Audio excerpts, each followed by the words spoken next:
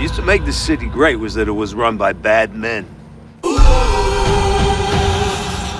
understood that they were bad. I got a text one night. I was in bed, asleep, and I forgot to turn off my ringer. I got a text saying, "Yo, it's your brother, let's grab a beer." And I was like, who is this?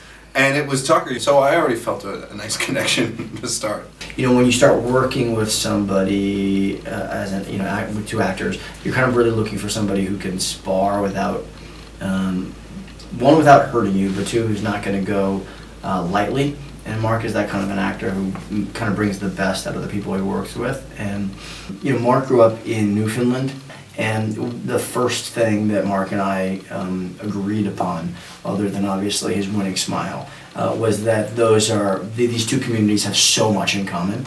Yeah. And so being from Boston's it's super important for me. Yeah, and it's interesting too. The Boston accent is such a thing.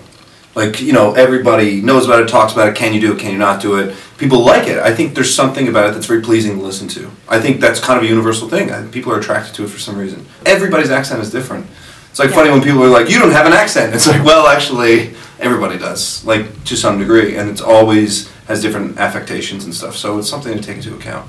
I think what has been fun for me to see explored in the show is the personal stories of some of the headlines that I had read.